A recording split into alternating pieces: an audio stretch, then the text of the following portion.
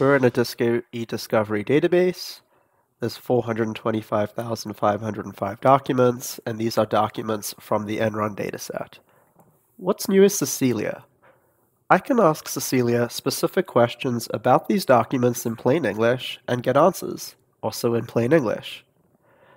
Now imagine I'm an attorney at FERC and I've just received Enron's documents. I can use Cecilia to quickly understand what happened without needing to know anything about syntax or without needing to review a single document. For example, I'm going to type what happened in California.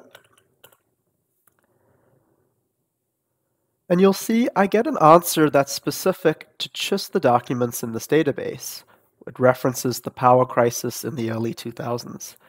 If I had to ask this same question in a different DISCO database, I'd get a completely different answer.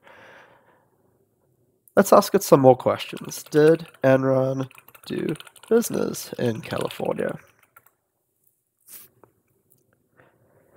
Now, in addition to getting the right answer, I also get a list of sources.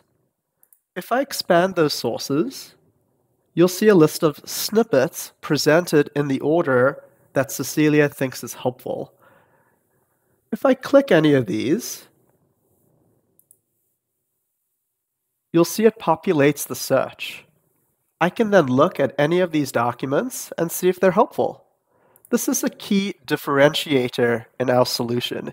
You don't need to worry that Cecilia is making things up, as you can check the sources.